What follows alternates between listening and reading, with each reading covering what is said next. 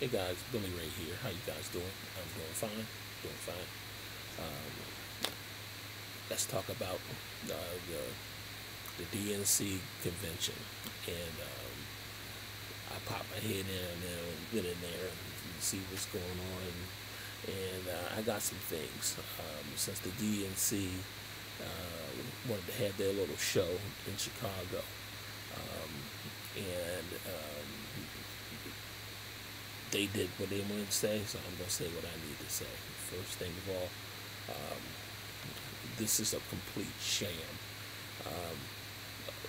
Millions of people voted for Joe Biden. They kicked him off the ticket. They showed him the door. They ran the bus over him. They put in Kamala Harris.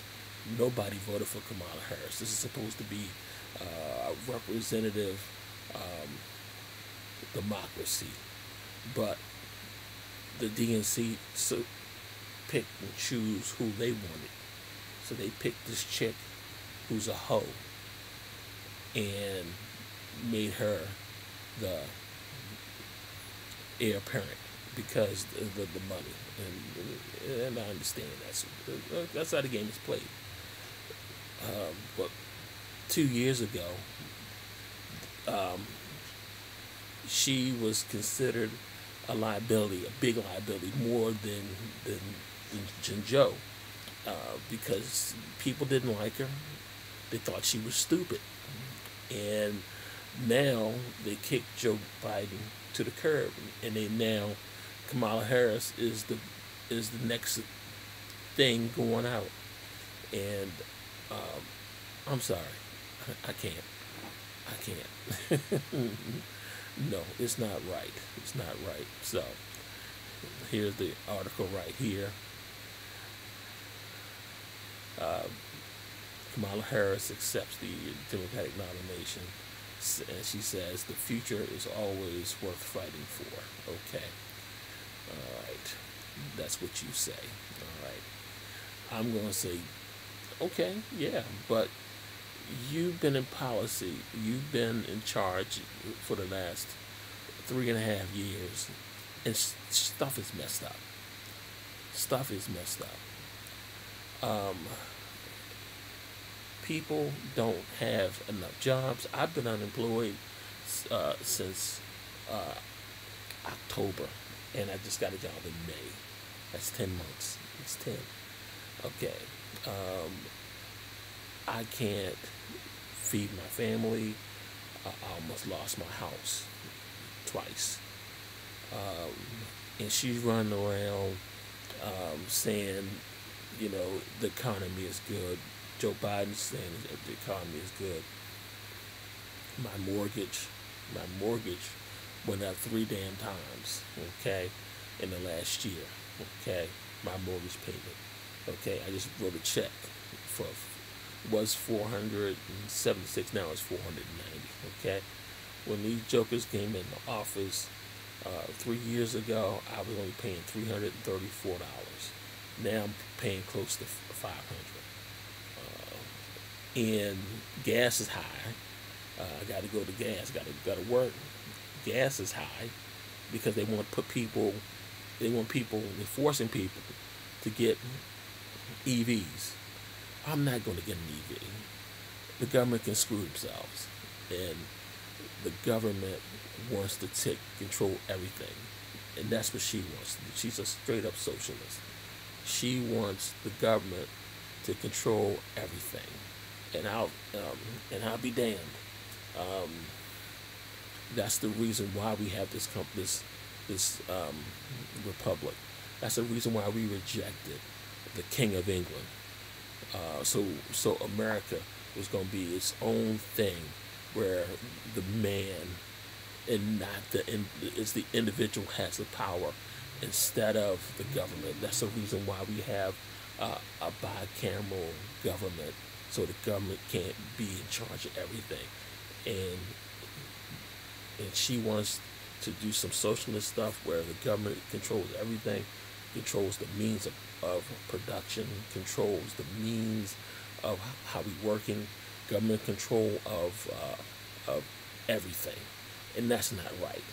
That's not how it's supposed to be. We don't want that. But the Democrats have converted from being a republic to straight up socialism. And don't let the mothers tell you something different. They want to control everything. They want the government to give you everything. And they control everything. They produce everything and they control everything. Capitalism is going to be gone. She wants us to do some socialism bullcrap. And I'll be damned if I'm going to let that happen. No. And I was looking at some of my other brothers and sisters, black brothers and sisters, and the first one I'm going to talk about is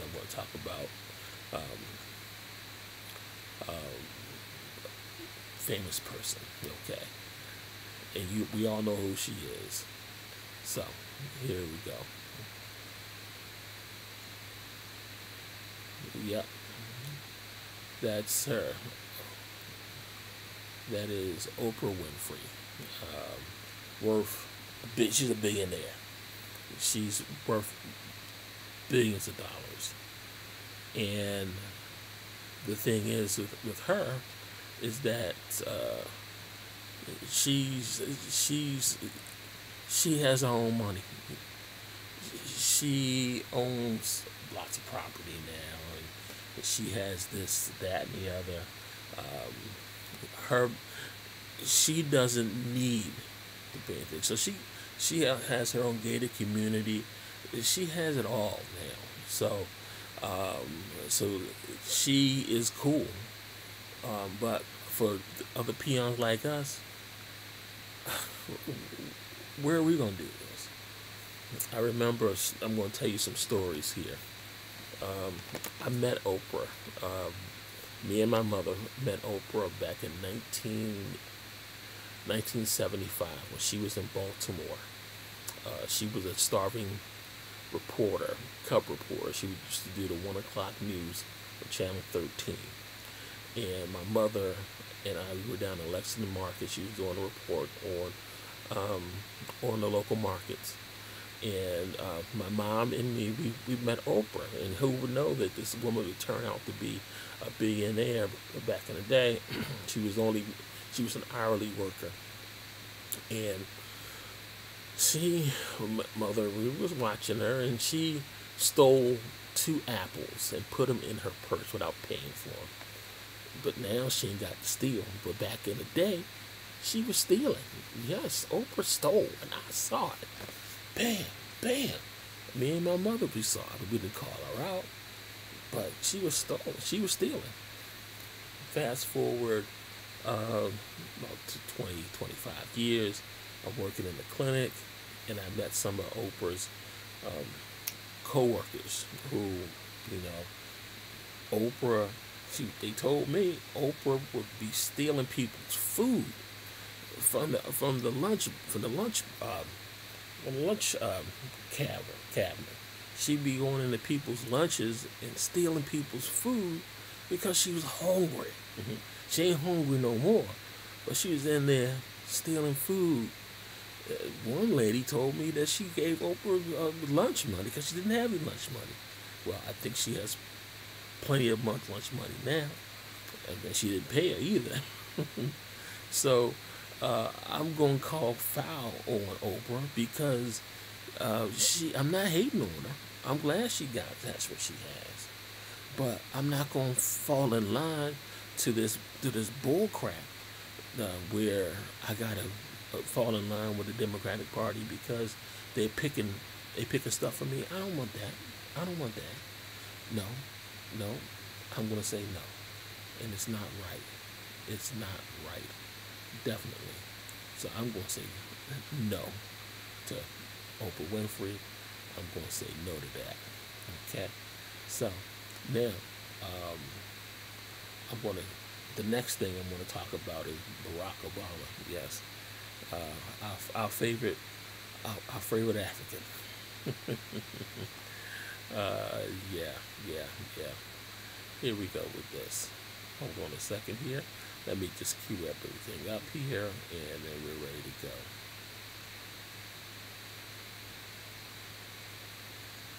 It is good to be home, and I don't know about you, but I'm feeling fired up.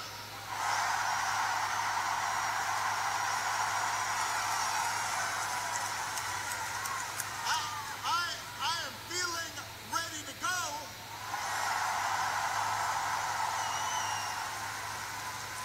Even if I am the only person stupid enough to speak after Michelle Obama.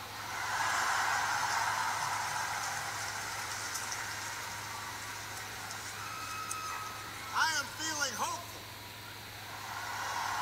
because this convention has always been pretty good to kids with funny names who believe in a country where anything is possible. Because we have a chance to elect someone who has spent her entire life trying to give people the same chance.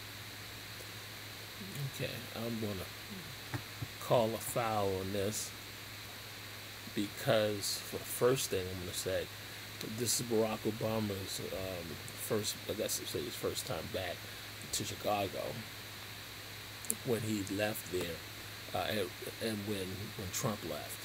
Okay, so how many years is that? Trump left. Trump became president. 4 years. So it's going to be 8 years. So it's been 8 years since he left office, and I'm not sure if you guys heard about what's going on in Chicago, where thousands of young black men or black children get killed every day. And this joker right here, ain't got nothing to say. He's on with his life. He's living up in the Hamptons. He's living in a gated community. He's living, he has a beachfront home where he ain't got to see no niggas. I'm going to put it right there. You ain't got to see no niggas, okay? Ain't no niggas living in Martha's Vineyard. You know who lives up there? The rich. I'm rich, bitch. Yeah. Ain't no niggas up there. Ain't none. And then he's gonna. Then he has a multi-million-dollar contract with Netflix. Him and his wife, you know, they doing pretty good. They're living pretty high and hard. But in Chicago, where the people he's supposed to be protecting and the people he so loved, they're catching hell. And he ain't doing a damn thing. He's up there kissing and bobbing with the rich. While his people, his adopted home in Chicago, is burning. And he gonna come up here on stage and talk this BS about hope and change, and Kamala Harris is gonna be the next thing since sliced bread, and that he's fired up. I'm gonna call bullshit on you. Because you're full of shit. You always been full of shit, Barack Obama. Always. I never liked you because you were a chump. That's right, and I'm calling you out. I'm calling you out as a chump, punk ass bitch. Because that's all he was. He's a fucking socialist too. His daddy was a socialist, and he's a socialist.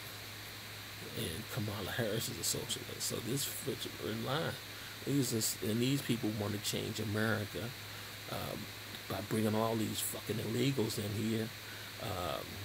We spending all this damn money for these knuckleheads, and they come all over, and they put a strain on us. Medicare, what Medicare? Ain't gonna be none. If these fools win, we're done.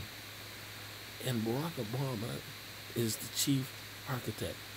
Him and Joe Biden hate each other. They hate each other.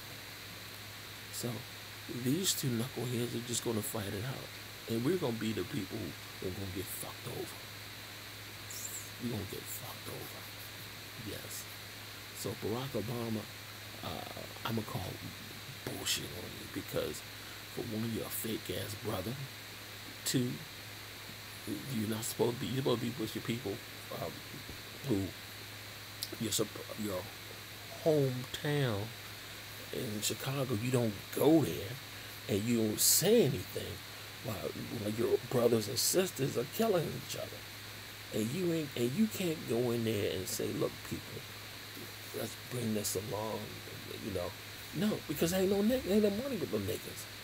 And he's living up there in the high life, at Martha's Vineyard, talking about the hope and change. Yeah, you got the hope and change. Yeah, yeah. We got the shaft. That's exactly right. So Barack Obama can kiss my bumper. Exactly right. So going back to my original speech here is that the DNC, I'm not going to be a straight up socialist. No, I'm not. And I'll be damned if I'm going to vote for some bullcrap like that.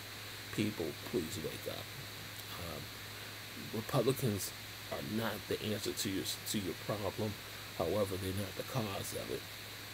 The cause of it is the DNC. The DNC been had for like the last 20 years.